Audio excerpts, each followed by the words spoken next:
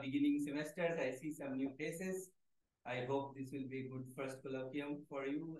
This is probably the last colloquium before the puja break. So we will come back after puja after this. So we are very happy to have Dr. Tathagata Saha as the speaker today. Like most speakers of this colloquium, Tathagata is an alumnus of presidency. He did his BSc from 2014 to 2017 and MSc from 2017 to 2019, where he did the astrophysics advanced paper. So after his MSc here, Tathagata went to Nicholas Copernicus Astronomical Center in Warsaw, Poland, and did his PhD with Dr. Alex Markowitz, and did very rigorous work on obscuration and so on. So you will hear about that after finishing his PhD in which was last year. This year. Well, earlier this year. So he defended. He submitted last year, but defended this year, in which some of us were present online. After finishing that, he is a visiting researcher at Leibniz Institute for Astrophysics in Potsdam, Germany, and but luckily he is also staying in Kolkata, so he can give a talk here. So Tathagata is like his advisor. He's a good match with Alex Markowitz because both of them are very rigorous scientists. When Tathagata worked with me in his undergrad and postgrad thesis, unlike the standard teacher-student dynamic where the teacher wants to be more rigorous and the students want to be, more free-flowing and sort of, wants to be done. It was the opposite. I used to sort of beg Tathagata to finish a project because he always wanted to be more rigorous and I wanted to be more like back of the envelope, and that still goes on. So we'll hope to hear a very rigorous work about gene obscuration. And so we also heard that Alex is also very rigorous and intense. That's the thing, that Alex is a good match. And both of you share the same birthday. Alex has the same birthday. So if Alex says happy birthday, I can say same to you. Yeah. So Alex is also very, very rigorous in terms of his science. So it's a good match. So Tathagata. Yes. Thank you, RC sir, for the very kind introduction. And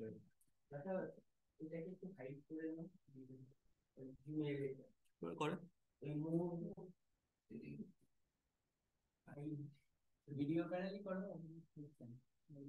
control panel. No, কিছু নাই এই বাবা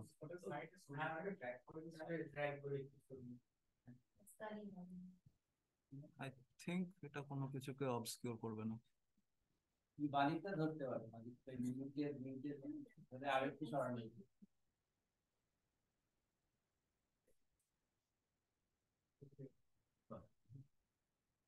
Okay, thank you, RC sir, for the very kind introduction. And it's an honor to be a speaker here where I have been a student for 5 years and I have learned a lot here in this department.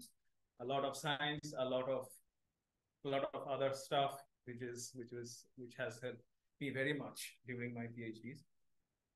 So today my topic is morphology of circumnuclear accreting gas in active galactic nuclei. So a significant part of this talk is a part of my PhD, and it covers two divergent topics in AGN. So here's a brief outline. So I first begin with a brief introduction to AGN substructures, different kind of substructures that are present in an active galactic nuclei. And then I move to the first topic, which is heavy obscuration in AGN. And this is where I test some of the X-ray obscuration models of active galactic nuclei. And the second part of this talk would feature AGN transients, mostly changing look AGNs. So there I discussed two different changing look AGNs, a deep study of both of these two. And then I move into the conclusion and outlook that we gained from the talk. So active galactic nuclei is powered by accretion on supermassive black holes. And this process of accretion results in formation of multiple substructures. At the very core center, we have the accretion disk and the AGN corona, which is much closer in a few hundred RG length scale. So this is the most energetically dominant part of the AGN, and it emits mostly thermal, optical, and UV in form of thermal, optical, UV continuum. And the corona is the main X-ray emitter of this system. So these, for the sake of this talk, I call them primary emitters. A little bit further, in the subparsec scale, we have the broad line region, which emits the Doppler broadened emission lines of H beta and H alpha. And in the parsec scale, we have the thick dusty torus, which is not here. And further outside in the kiloparsec scale, you have the narrow line region and many other different sorts of outflows and things that are emitted from the central region of the AGN, which mostly emit in form of narrow forbidden emission lines. And then there are jets, which are present in only a few % of AGNs. And in this talk, we'll mostly focus on the AGNs which don't have jets, that is Sieverts. So the first part of the talk would be focused on one of those reprocessors, which is the AGN torus. And in this part, we'll test different sort of X-ray spectral models that have been developed over the past decades that has been used by the community to analyze heavily obscured Compton-thick AGNs. So the torus is basically a dusty structure which reprocesses the central radiation and re-emits mostly in infrared and X-ray. So the corona illuminates the torus, and a part of it gets absorbed, a part of it gets reprocessed, and you get what you see in an obscured system. So initially, the torus was thought to be something of a continuous nature, which is represented by the donor, as shown here. But however, this continuous nature of the torus has been contradicted in different multiband studies, such as in infrared. You have different sort of features like the silicate absorption or emission lines, and the nature of the continuum ACDs. Also in the X-rays, we see distinct eclipses in X-ray light curves, which indicate that the torus is more of a clumpy nature than a single continuous distribution. So because of the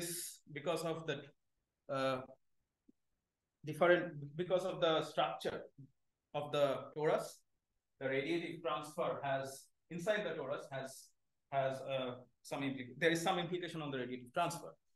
So different kinds of torus has different geometry of torus has different types of obscured spectrum, and this is indicative. So these models are indicative of obscured black hole growth. So the conclusions that we make from these sort of models are dependent on them, and our conclusions on obscured black hole growth and the cosmic X-ray background is thus dependent on these models. So for the X-ray studies, simple models of the AGN torus has been developed to analyze data in the Compton-thick regime. And in this study, we'll see how these models behave given the current level, current observational state of the extra observatories. So, obscuring means you told that this complete thing is called obscure. No, obscuring torus. Yeah. You say the torus is not continuous, but it's complete. And this is terminology is obscure or no?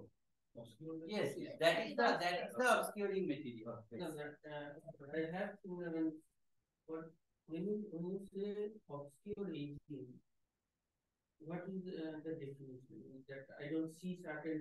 You don't see them in optical. I don't see them in optical, but I see in X-ray. That is the. You see them in optical also. So there is actually a correlation. Sorry for not being. Yeah. So obscured means in X-rays the spectrum would be absorbed. Correspondingly, in the optical, you will see narrow line CFERs. So basically, the broad emission lines will be absent because basically you are talking about type 2. Type 2, yeah. So or some intermediate type, but yeah, broadly type. So here we have the broad line region which emits this broad gamma emission lines. If you see through here, you will not be able to see the broad gamma emission lines that are coming. So you will just I guess the confusion partly is in terms of sort of cosmological AGN evolution or galaxy evolution point of view. It's not just a torus-shaped obscuration, but just a general dust shrouding of the central engine. Is that part of your discussion? No, you are discussing mostly torus-shaped obscuration. Mostly torus-shaped obscuration. So, I mean, of course, there is a lot of gas around here. We'll have some obscuration at some level. Even the host galaxy will have some obscuration. Right. We are not considering that. So it's just what the obscuration that is intrinsic to the AG. And mostly covering the central region, but not the much kiloparsec structures.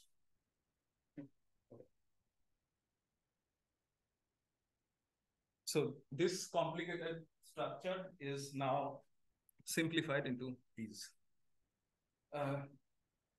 So various simple AGN torus models have been developed over the past decade, and we try to check that given the data quality, can we distinguish these simple models for, let's say, the best quality instruments that are available, XMM Newton and Mu star, XMM Newton in the softer band, Mu star in the harder band, for typical values of fluxes which are representative of nearby concentric areas. For example, the most famous two objects are the Circinus galaxy and NGC 1068. So our flux values are representative of that. So we asked two basic questions. So are the parameters of the torus, for example, the level of obscuration, the level of absorption, and the covering fraction recovered, along with the central engine parameters like the photon index of the X-ray corona, the electron temperature, etc.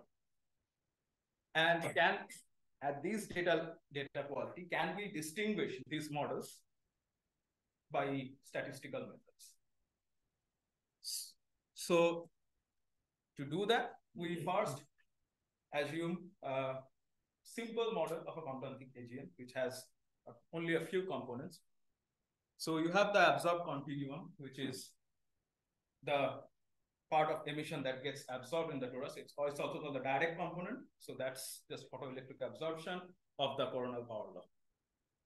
And we also have the reflected continuum, which is basically a Compton scattered component, which undergoes multiple scattering in the torus and forms something called a Compton hump. So here in red, we have the zeroth order continuum or absorbed continuum or photoelectric absorbed component. And the blue dashed line here is the Compton scattered component. So, or the Compton hump.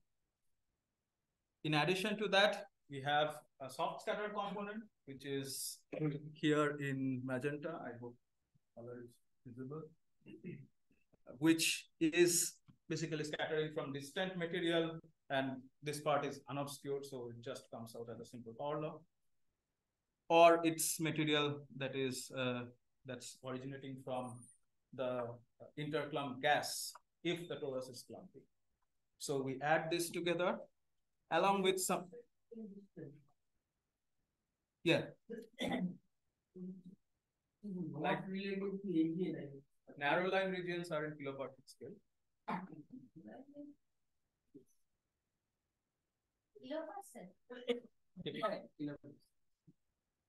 So, Narrow line. so if you go here, Torus is about 110 to 100 percent. And the narrow line is about so these three.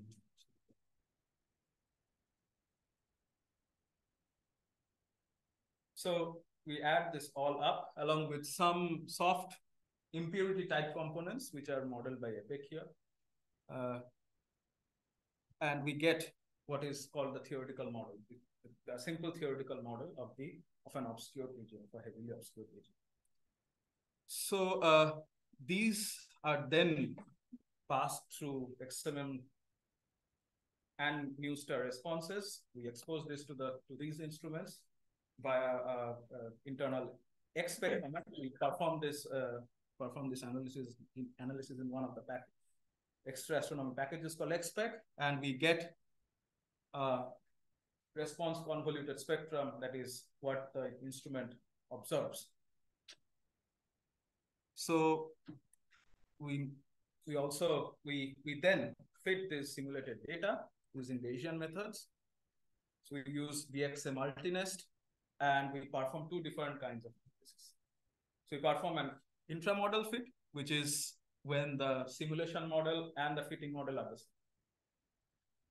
And then we perform cross-model fits where the simulation model and the fitting model are different. So in the first case, we test how the parameters are recovered in the context of the correct input model. And in the second case, we test model distinguishability and different sorts of discrepancy that might arise because we have selected a different model under which the data has been simulated. So we also test for two different regimes, something which is a bit heavy and also some in the medium Compton thick regime. For all cases, we select flat priors, which are either uniform or log uniform, and the likelihood in this case is C-stat or Poisson statistics in XPEC. We are interested mostly in posteriors and the Bayesian evidence, which are important for model distinguishability and testing parameter degeneracies. So this is an example of an intramodel fit where the fitting model and the simulation model are the same. So this is for one model called UX clumpy. So this is one of the more complicated models in the bunch, where the clumps are distributed following a Gaussian distribution about this equatorial thing. So you have more clumps towards the equator than towards the poles. And that distribution, the sigma of the Gaussian, that's the standard deviation of the Gaussian basis. And also in the model, you have an ad hoc inner ring at the very center, and this has its own covering fraction. So you add noise to the model. Noise to the model. I mean, there is, when we perform simulations, there is definitely Poisson noise in the data.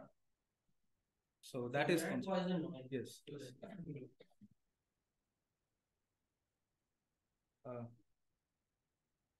So our results are mostly in form of posteriors, as shown here. So we have the input value, which is given by the red line here, and the median of the posteriors is this green line, and the dashed lines are the 90% confidence boundaries for these. These are the posteriors of your model, right? And what are NH, what are these? NH, gamma, what are these parameters? So That's NH. so NH is absorption of the cross. Okay. Gamma is the photon index of the central, which is the X-ray that is emitted central from the core of it. And then other parameters here is sigma is this one, and covering fraction is covering fraction of this. So these are the two morphological parameters of the cross. And theta is the view. There is the View. So this is actually generated by analyzing, this is a BXA posterior generated by analyzing the synthetic data that's simulated in the context of this movement, that's US one. So there is different degrees of accuracy that we get on these parameters. For example, in this case, the line of sight absorption is recovered pretty nicely, pretty well. Almost we recovered the input value. Similar case for gamma. So the errors are mostly between 2 to 3%, and it will remain almost the same if you perform 100 instances of the same simulation. However, the other morphological parameters, we find that there is large statistical uncertainties in these models. That is, the parameter space is more dependent on the line of sight absorption and the gamma than those morphological parameters. So you end up having this kind of high statistical uncertainties. So this has impact on studies which are performing all this covering fraction, measuring this covering fraction from different qualities of data, which necessarily might not be from XMM Newton or NuStar, or maybe from other instruments. So here is another example from what is known as cross model. So in this case, we have a different fitting model than the simulation model.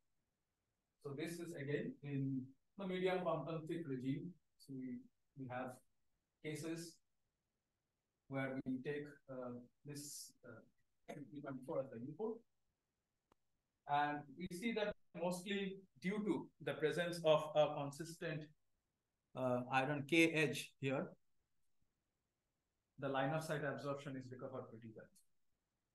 Also with modeling, what is the morphology that we, for example, okay, so here the input is UX clumping. So we fit with 4 other different models. There is my torus, there is Boras, there is RX torus, and there is C torus. So if we go back here, so this is my torus. So this is, we are trying to now interpret my torus in context. No. We are trying to explain UX clumping in the context of my torus. And then there is C torus, which is another clumping model, and also Boras, which is sort of biconical pattern. And I think Dhruvoda has used this model quite a lot. And one of the difference that I should mention between the modeling here and what Dhruvoda did was, in this case, the morphology is preserved. Like, we do not decouple the different components. They are not independent. So they are coupled. So there is a mathematical relation between the line of sight absorption and what the general average NH that is present in the. So there is, they are not independent in this case. So here the interpretation is how donut behaves in the context of. So a few universal trends. NH is recovered pretty well. So you have the KH, you have the KH here, which is almost similar for all the models, and there is some differences, but that just results in a few, like about at most 10% discrepance. Not very discrepant considering line of sight absorption. Whereas in gamma, the photon index, so we are quite different. We are quite discrepant in these cases because in general, photon index, as I will explain later, is a very important property of the central engine. So it is the heating to cooling ratio in the Asian coronas. So this sort of discrepancy from 1.6 and 1.9, they are like very different considering the importance of this parameter. So this discrepancy comes because of the region that constrains gamma, which is mostly the Compton hump plus the transmitted component region. So the Compton hump is really different for different models, and that results in a lot of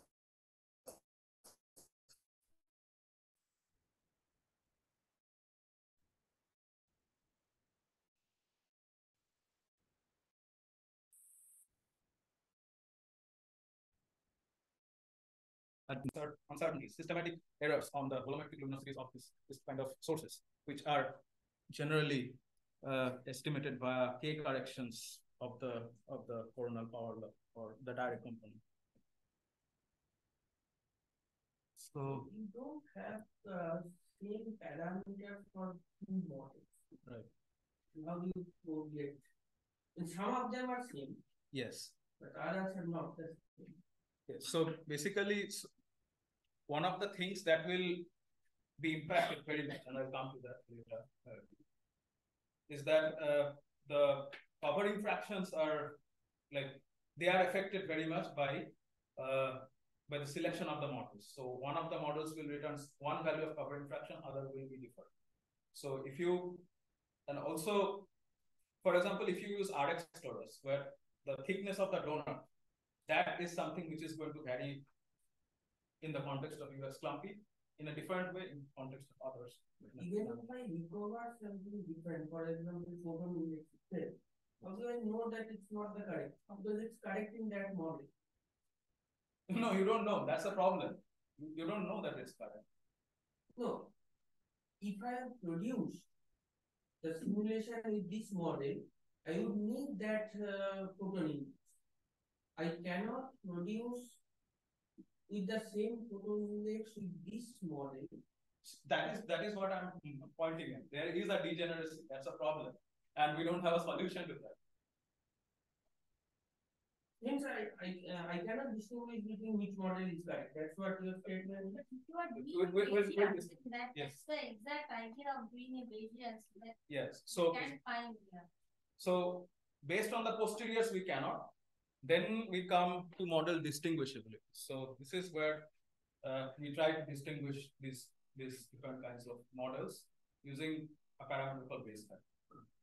So this is one of the tests that you can perform to see which model is more consistent with the data than the other ones. So you have this 6 set of models, you fit it to the same data, perform some simulations, and calculate base factors. So here I do the same. So here this is the definition of base factor. We have the Bayesian evidence of the fit model. So this is something that's returned from the BXM Martinez runs. So the Bayesian scheme gives a value of base factor of Bayesian evidence, and we see that we test how this base factor values differ in different levels of flux for different models, different combination of models. So here I have a variation of base factor with respect to flux. So these levels are kind of important. So log base factor equals 0 means indistinguishability. Log base factor greater than 0, it means a wrong selection in this definition. And when it's more negative, it's more distinguishable. So on the x-axis, you have flux. So F is 0.5 milligrab.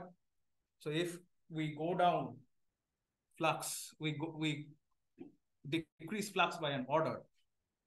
So we find that base factor becomes less and less negative as we move down in flux levels. Sorry, I didn't get it. Yeah. Yeah. If I look at the figure, top figure. Yeah. These are, there is no data, or is there data? There's data. So, Where is the data? so the data is simulated under this model. Let's say CROS. And we fit it with Both two models different. and aspects. Yes. Okay, okay. So this is how the base factor varies for different levels of flux for this input. And One fitting is X7 plus new step, That's the not- other is plus fixed step. it's just only used. So this is where I check how XMM and mu star, XMM plus mu star is better than this one. So So then you have, green and the red dashed lines, yeah, what? so Aha. this is indistinguishable. So this is where the indistinguishable line is. So you see that there is, when you have gone down in degrees of freedom, so mu star means less degrees of, only mu star means less degrees of freedom. There are less bins in freedom. So you end up much closer towards this, English. yeah. In the wrong way. Zero is, green is indistinguishable Agree? and Indistinguishable. red is greater than the wrong factor, wrong selection. Okay, there should be a red line with the zone about this. So yeah, so this is the wrong selection. So above zero is wrong selection. This one is also called a spectrum. No, these are all obscure spectra. But it appears to be some minor. So this is not a spectrum. So No, this this is is spectrum. This is spectrum. Just the Bayesian, that, Z model to the. No, sorry. Yes. So then what am I supposed to learn? So what, from these two top plots is that if you have a C-torus kind of thing, you could try to fit it with UX clumpy or Boras into what? Or what is the punchline? So here, definitely, if you want to distinguish these models, it's always better to have XMM plus mu star. So when you write proposals, you should always go for this. And this one is, of course, you have like this will cover the Compton hump region, which is one of the more important regions of the spectrum, of the Compton fixed spectrum. However, for this one, you will cover both the soft and the hard regions and the KH properly, because you have more counts in XMM in the KH region. That's why you have a more distinguishable. You have more distinguishability with these two instruments. I understand. But that is a general, I think you have said Yeah. it in general, without doing anything. Yeah. I have more data, more covering a wider range of data.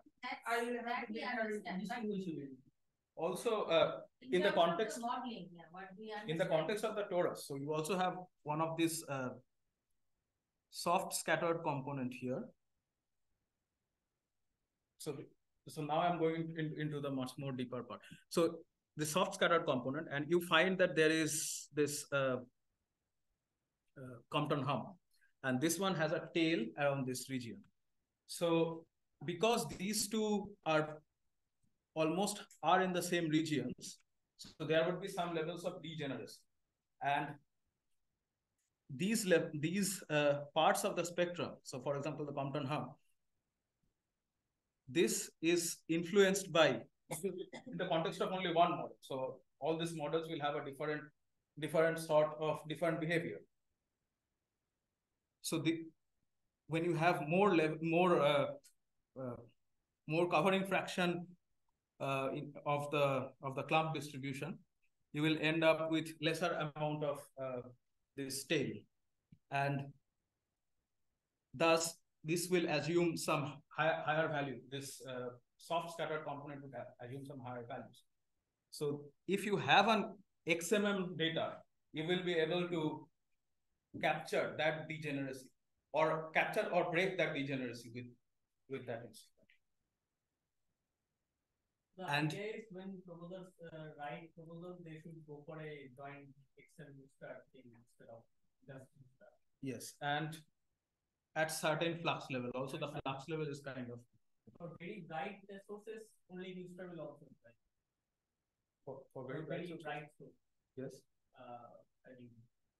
I mean, so you're talking about the plasma, right? So if the source is bright enough, will only a Newstead observation do in helping distinguishing between the models? So it looks like it should be at least 5 to 10 times. So the flux is like minus 30 in F, and whereas when you have the two Fs, you have minus, it goes up to minus 300. So Yes. there's a factor of improvement of 60 times. In terms of distinguishing. That's okay. You want to comment on that or will I ask? Yeah, you can ask. This Bayesian factor, you are defining with a fit model. Fit model is what by which you have produced, you are trying to fit. An input model is a different one. Input model is a difference. Then I also fit with the input model, but in that case, it will be like this will be same.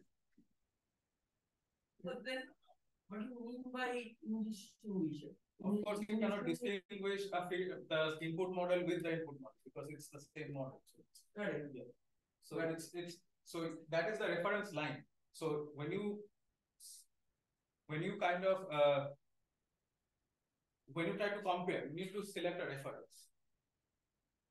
So no, let's say I have a higher graph where the Bayesian base factor is, let's say, minus 100 or so. I have obtained that. Yes. So that means that my fitted model is wrong. No, if I understand correctly, if I'm wrong, what this plot is telling me that suppose my intrinsic model is C torus, Yes. and I try to fit them with UX clumping or borders, how much would I be able to distinguish that I have done Yes. a mistake or not? Is Yes. that what Yes. you're trying to see earlier? So in real data, of course, Yeah. you will end up with only this. So in that case, you need to select one of these as the reference. Yeah. So in this case, maybe the experiment would have been better if we had a blind fitting and you have not known what the Or model the fit model is there. And again, in distinguishable means, let's say I am doing a simple I-square fit. That's what fitting is some kind of I-square. you have similar values of chi-square. So that is indistinguishable with chi-square. However, Bayesian analysis, this base factor, it takes in another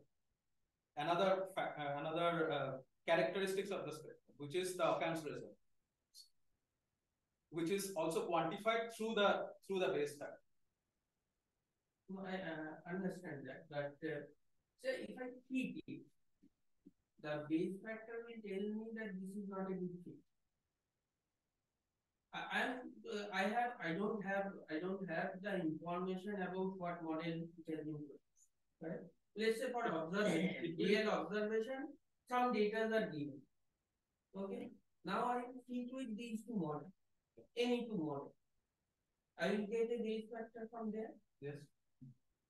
Then that will be able to distinguish between which model is better. That will be. In what way? I don't understand it. So because you can always have a good fit with more parameters. Correct. But if you try the same experiment, so in chi-square, some model gives a better value of chi-square. So it's a better fit than the other one. But there might be cases where you have a better value of chi-square, but when you run a Bayesian analysis, base factor might be better for the other because that has more optimized parameters. Somewhere you have like over parameterize the better fit spectrum. What is the Z then? Z is the Bayesian evidence. So Bayesian evidence can also be used for this kind of this kind of distinction. So you were saying Z takes in Z involves both like a chi-square fitting kind of thing, whether that is good, but also how many parameters you are using, etc. Yes. So It's like a likelihood kind of thing. So basically, right? Yes, Yes, you can, yes, of yes. course. So you have the likelihood inside the base factor, which is a function of this one, the parameter space.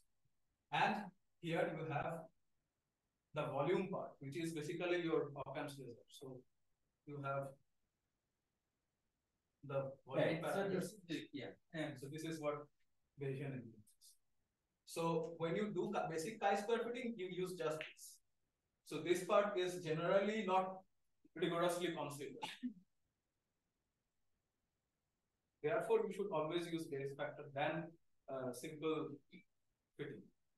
So this is the point I want to make. And particularly when you have degeneracy. Particularly when you have degeneracy of basic. degeneracy and when you are using different models with different number of parameters, which is very common. Very common. Okay, please go ahead. Can we use AI? Huh? Can we use AI? AI. So you need to train those models first. So That will be different case. so you need to train this in the context of all those models. Here, this when you are doing the analysis, you don't use the information about how you have produced the model. You use these analysis. No, not here. But all these models actually take into account some or the other radiative transfer code to generate the spectrum. No. While using the Bayesian analysis, you give the input and what model has been used to generate the effect. No. So basically, when you have the data set, for that time you just forget about what the model was. You just use it directly. Okay. So no, I would like to answer more doubts if there is. No, Yeah, please move on. Yes, we have to also. And then lost the continuity. That's it. So so I have shown how base factor is dependent on flux and on the degrees of freedom and what should be taken into account when you write proposals, maybe selection of flux values and exposures, everything. And then I see how this base factor varies statistically. So here, I have performed multiple simulations at a given flux level with one model, that's UX lumpy, and then fit it with UX lumpy and microburst. And you get a distribution of base factor, which is a function of the Poisson noise, the noise that's during the spectrum generation. That is to say that you have two different flux values, so 0.5 and 0.05. At one stage, you see that for multiple spectra, how the base factor is distributed, and then you go drop flux by an order, and you see how that base factor is distributed. And so this is the distribution is plotted here. So for low counts, you get this red histogram, and for high counts, you get this histogram.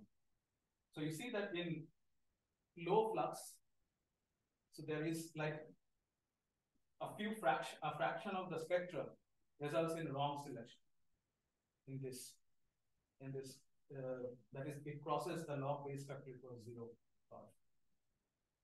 line on this. So which means that these random fluctuations in the base factor can also result in wrong model selection. So you should always supplement your real analysis with simulations, with multiple simulations of the model under which you are doing the fit, and maybe create some sort of confusion matrix using the base factor. So this is all about model distinguishability. So here is the summary of the first part. So for those who use these torus models, so I have demonstrated the different sorts of systematics that are associated with the fitting. And we do check the impact of wrong model assumptions, that is in form of discrepancy and different sorts of and discrepancy in the model in the central Bayesian parameters and in covering fractions. And one of the things that we understand is that there is a severe limitation in single epoch spectral analysis when we try to infer morphology of the AGN progress, which is subject to all this systematics. So one way out could be we can have some additional information which is from imaging, and also now we have polarimetry. So these can also have hint at some of the properties of the agent, and some of which are morphological. And we should perform much more multi-wavelength fits, which are that is to include infrared and the optical band, because there is more counts in those band. And now with the presence of radiative transfer and different sort of ray tracing models, we can make our own models also. And if we are not happy with the models that are already published.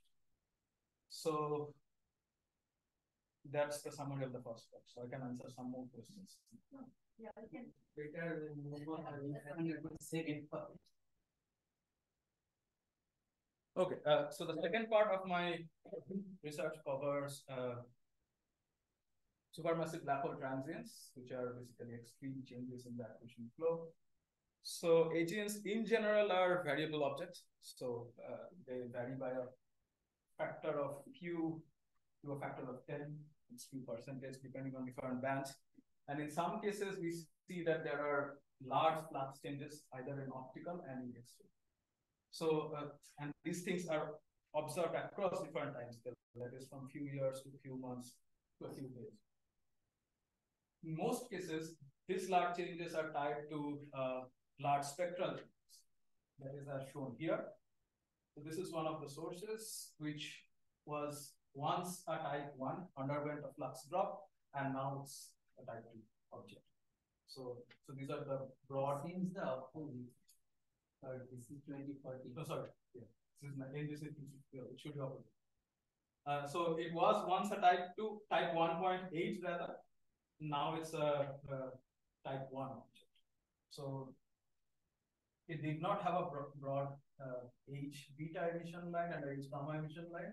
So now, so in 2013, it appears like this. So there is a large increase in flux.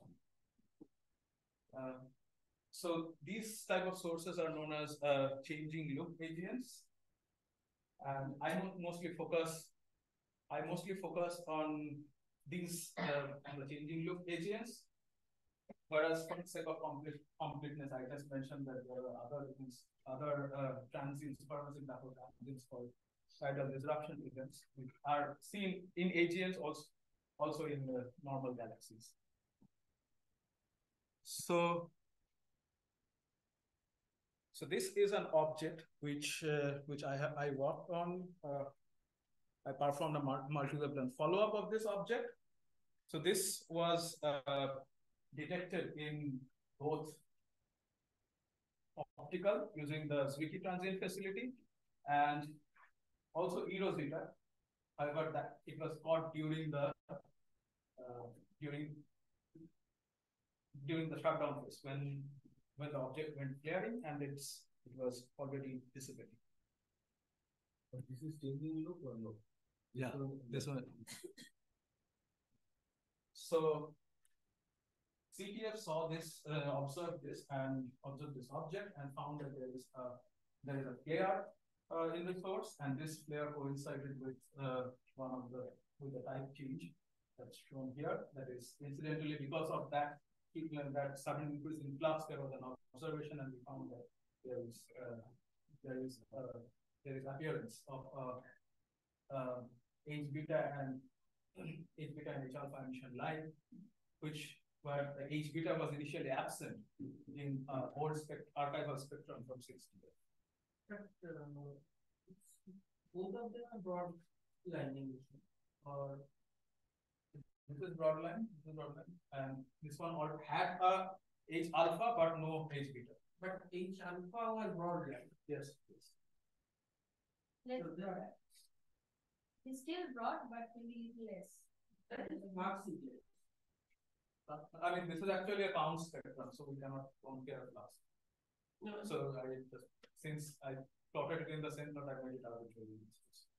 but it's not changing. It's like appear narrow lines or appear only broad lines? No, narrow lines are always present because narrow Correct. lines do not change in those time scales. But the When only thing broad that line, you had a broad line. we had only H alpha. You didn't have H beta. H beta was not present. That's why it was a type 1.9 H here. And then in this Keck observation from 2020, it's a type 1. I don't remember actually. When you say that you don't have a H beta here, what's the reason? You have only H alpha and you don't have H beta. What's the general reason for that? So, well, H alpha is more, H beta is more responsive. So this is what I will go into.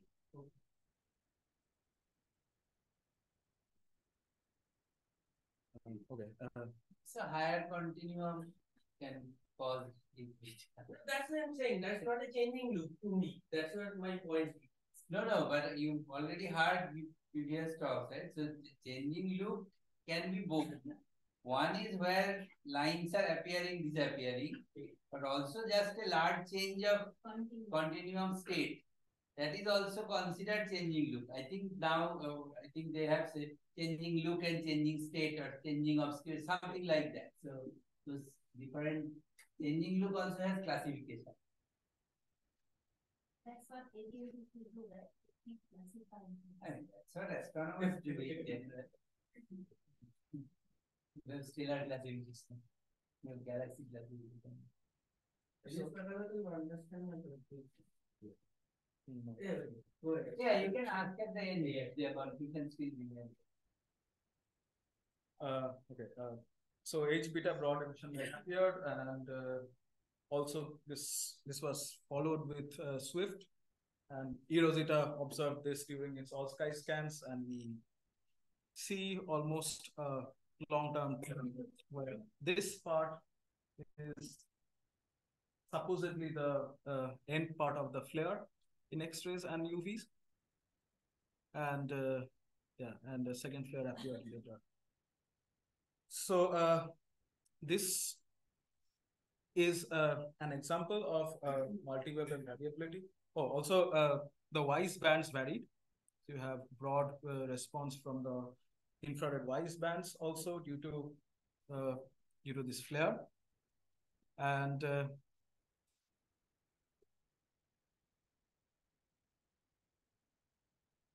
yeah, we followed this object for 3 years and gathered a lot of optical spectrum.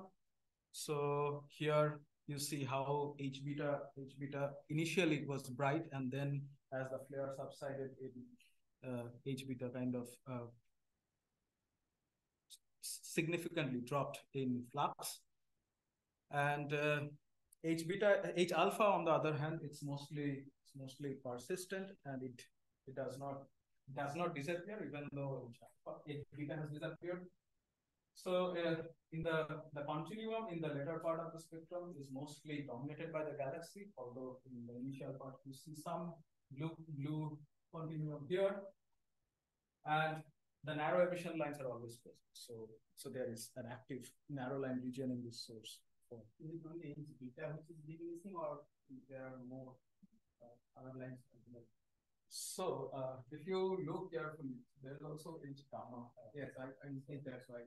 Yeah, so this is also varying, but it's to say that. Yeah, it's like the confidence level is kind of low. The signal to noise is low for H gamma, so you cannot say that. 2023 is definitely gone. No, Gone before that also. but this one is too noisy to play.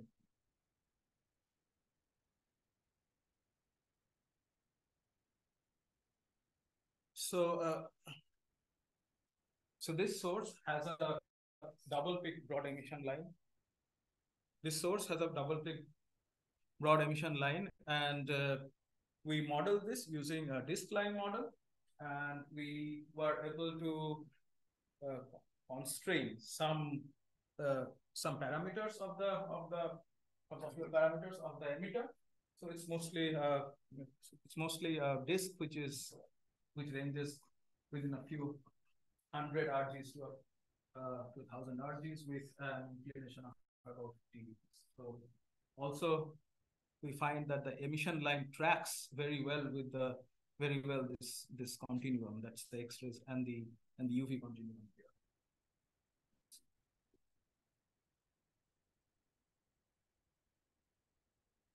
So one of the most important features of this source is that this source uses a soft X's, which is kind of a very prominent feature of all type 1 AGNs, unobscured AGNs, and it's not also obscured. So the gamma, the photon index of this source is about 1.7 to 1.9, and this is consistent with X-ray and UV tracking each other, and probably hot comptonization is dominant in this source. This also exhibits some short-term variability within a few months, on day time scales, as shown here, which also tracks each other. So the absence of soft X's is either due to the absence of a warm continuous corona, or somewhere that when we interpret this in terms of ionized reflection, so we have a large part of the inert disk is missing, which is mostly dominated by, which happens when the inner part is dominated by a hot flow. So so the light curve doesn't particularly exhibit a very strong abrupt rise and then a slow decay. And the photon index is also kind of flat. So this is a very strong evidence of the source not being powered by a tidal disruption event. So this is also confirmed by our BPT diagrams, which indicate that the source has also been active for a long time. So one possible mechanism that might be driving this extreme variability flare could be disk instability, which is proposed by Lightman and Beardley in one of his papers, in one of the early papers, and then has been simulated in multiple papers later. And this shows that, and these simulations show that a lot of flares can be generated consistently in a limit cycle method for different parameters of the accretion disk. So our flare loosely exhibits a time scale which is consistent with the thermal time scale for 10 to the 8 solar mass black hole. And if an instability occurs at somewhat around a few tens of RGs, so a flare like this might be possible. Mm-hmm. So this is all consistent with flare times.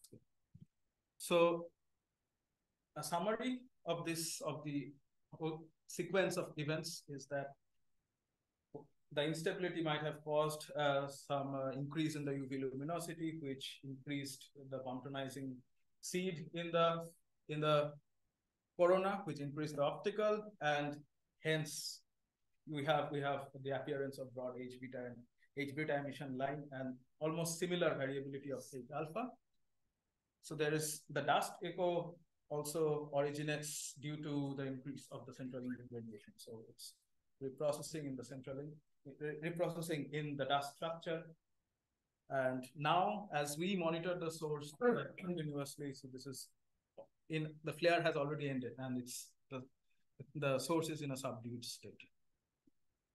So, any questions?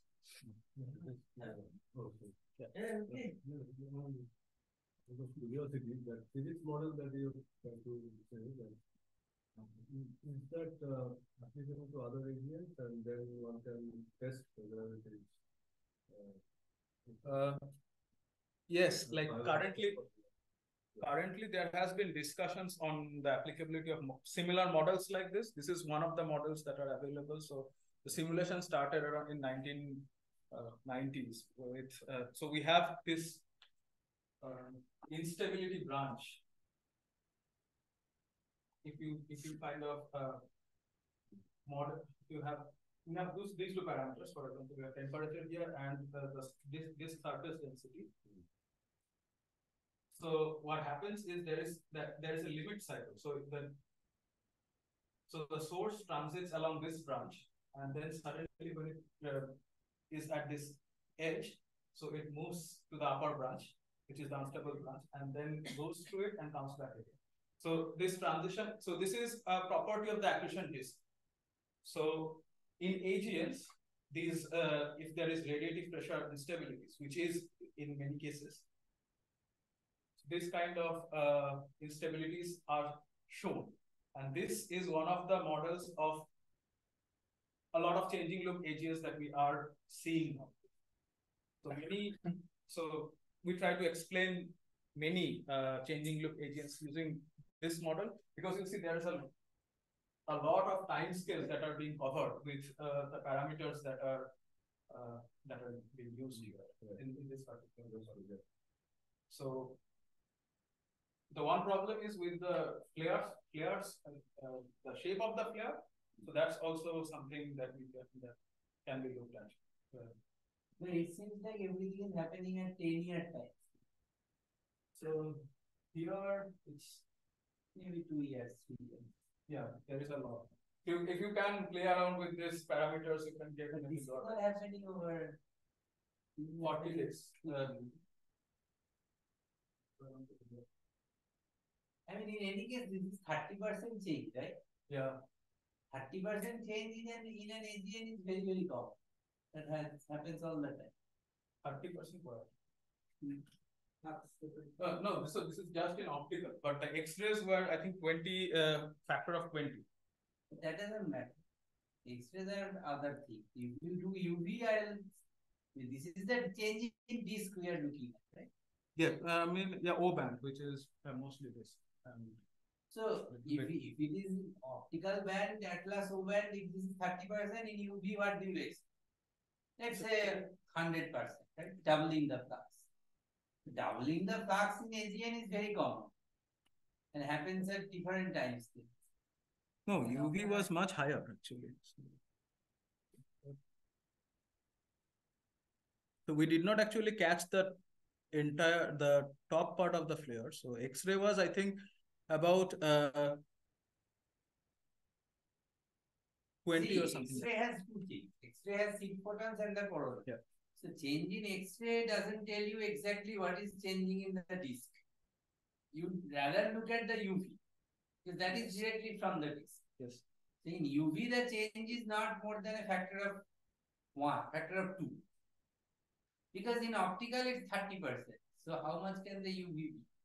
I can actually check this thing. So this is. Anyway, my point is, even if this is slightly more, even if this is factor of 3, 4, whatever, that is not very uncommon, right? That's what I'm saying. So it is just some AGN variability you see.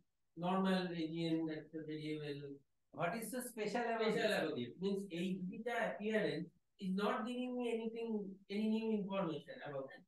It's just partial increase, so I can see that this emission line as well.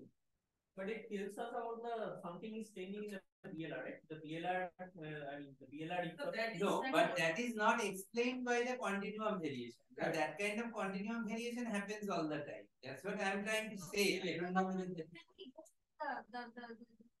thing, the flux. I mean, the picture that you showed, the figure, where you had the drop of the beta, etc. Before that. Yeah, that one. Maybe the green and blue business. Yeah. The previous one. Yeah. What is the factor of flux change? So X-ray, the lower limit is 20. This is optical, right? And this is the Rextrem 5000. So that's optical. Yeah. So what is the factor of flux change? Let's take like factor of 4, 5. So here, no. Here that's not much, but when the H beta goes away. So H beta appears. Yeah, No, we actually can't. No, We actually couldn't compare that because this one was a count spectrum. So I just did it for plotting. So you had nothing here in the signal to noise. You don't see a broad emission lines. Okay, And I can talk about it later, but I am asking that, are you claiming that this change in X-ray, optical, UV, whatever you say, is this change a very uncommon change for an AGN or a rather common change for an AGN? I would say it's uncommon because it's a factor of Okay, 10. okay. So we'll talk about that. Yeah. And why do you think that it is not so uncommon? Because the No, flux we'll talk about it. You please go. Yeah. we can see, I mean, the lines going up. That's kind of That's not what drastic. we're talking about. We're talking about continuum.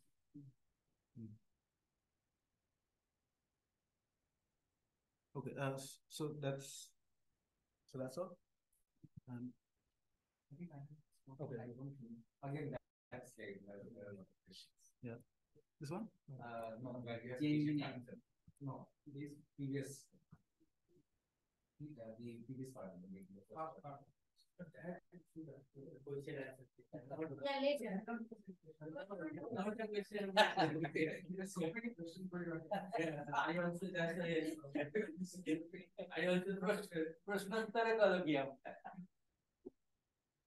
Okay, now I talk about a completely different kind of changing look AGN, which underwent 4 decades of monitoring. So this is Markarian 1018 in 1979. So this source was a type 1.1. And in between 1984 to 2009, this source was a type 1. And then when it was observed again after 2015, this has reverted back to type 1.1. So here is some spectra. So you see that how the source has changed in the different monitoring periods, and it was already studied very well with multiple papers. And this is an unobscured source, as the X-ray spectrum suggests. And what we do here is a much more deeper study of this source, again with physical modeling of the X-ray spectrum and the variability trends that are shown in multiple bands. So in type 1, so we have archival spectra from different epochs, and there is mostly a continuous monitoring from 2005, which up to 2021, and all these spectra show us, analysis of all the spectra show us the characteristic changes of the X-ray spectrum over the changing AGN block. So we have the bright type 1 phase spectrum here, which exhibits a kind of strong soft X's initially, and then in the type 1.9 phase, we see that the soft X's kind of disappears slowly. And here in the final spectrum, it's mostly an upper limit. So it's modeled. So we model this using a 3-component model. So we have the CompTT, which is the model of the soft X's here, and then there is the Z power law, which is the corona, and then a distant reflection component, which comes from UX clumpy, which is a distant torus reflection. So all so detailed studying shows significant changes in the hard power law, and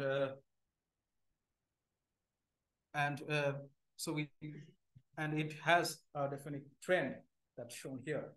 So on the top panel, you have the UV flux from XMM Newton optical monitor and the Swift UVOT.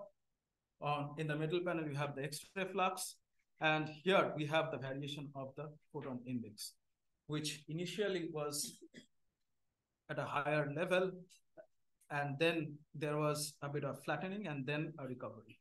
So this is an interesting trend. So this happens in a time scale of so this monitoring, as I present here, happens in a time scale of almost a decade. And So this transient drop and the gamma transition, it happens within a few years. It's 1 to 3 years.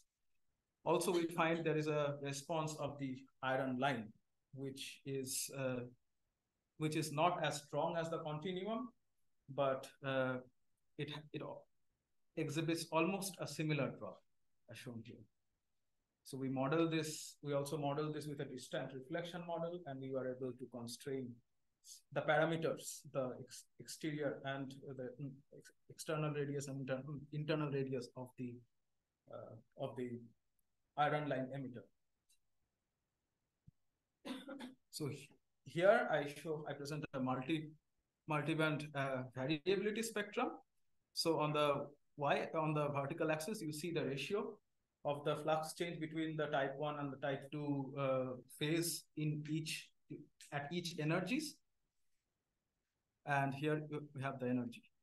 So what we find that the UV has varied by a factor of 27, whereas the X-ray has varied by a factor of only 8. The soft X-ray region varied more than the hard X-ray region by a factor of 20, and the soft X-ray component varied by a factor of 30.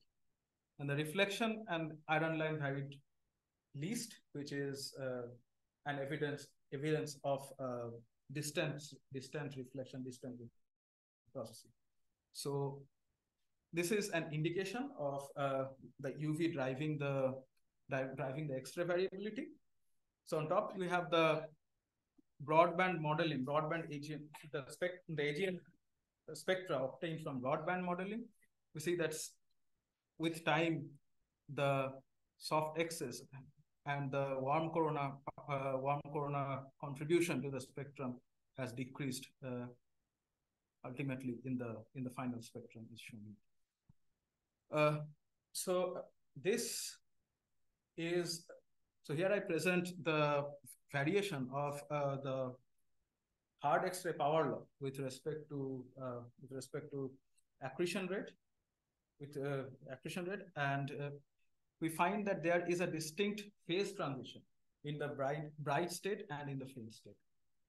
So in the bright state, there is not much of a trend, but in the faint state, we find that there is a softer when fainter trend in the photon index parameter. So this is actually something similar that's shown in black hole X-ray binaries. So one of the sources that have been monitored consistently over long term is this one. So you see that there is a reversal of trend, at least which in the faint phase, that is below 10 to the accretion rate of 10 to the minus 2, and this is somewhat, and this means that our source variability is somewhat analogous to that of black hole binaries. Also, this is similar to what we see in samples of AGNs. So in different samples, we see that. So we see that during a phase transition, changing type, during a changing look event, so the trend has changed in one of the more important, one of the parameters, which is the UV X-ray spectral index, which is almost representative of our photon indices here. So overall, this is a sum up of the changing look mechanism that might be driving all in at least most changing look AGNs over different time scales. So at lower accretion rates, so accretion disk, inner regions of the accretion disk are dominated by radiation pressure. Radiation pressure is much more dominant than gas pressure, which results in some sort of instabilities. So this was proposed initially by Lightman and Yardley. So in Markarian 1018, which this extreme variability, it can be characterized as a high state for almost 30 years, and then there is a drop. So this drop happens in a thermal time scale, and we can characterize the radius from where this might have happened using some alpha viscosity parameter. And the 30 years of the type 1 state it's inconsistent with a thin disk approximation. So thin disk varies in a much longer time scales, much longer viscous time scales. However, this viscous time scale can be reduced when we assume some sort of thick disk and in unstable disks like this. However, if you remember the LIDA source that I told before, it varied just within 40 days. So thus we come up with two different questions. So is it the same mechanism which drives this large scale flux changes over large time scales, or this is if there is some different sorts of mechanism that drives this? So possible mechanisms can be radiation pressure instabilities, H instabilities, and maybe combination of many. So overall, so this is the final slide. So this Compton-Thick study makes a case for future observatories such as Athena XP, which has higher effective area, which means you have more photons distributed over multiple degrees of freedom. That's more resolution. And then we also kind of understand the need for from the changing look Aegean studies, understand the need for much more rigorous simulations, which can simulate different sorts of layers in given different types of disk parameters. And also it calls for more consistent monitoring campaigns so that we can catch these events regularly to verify the model.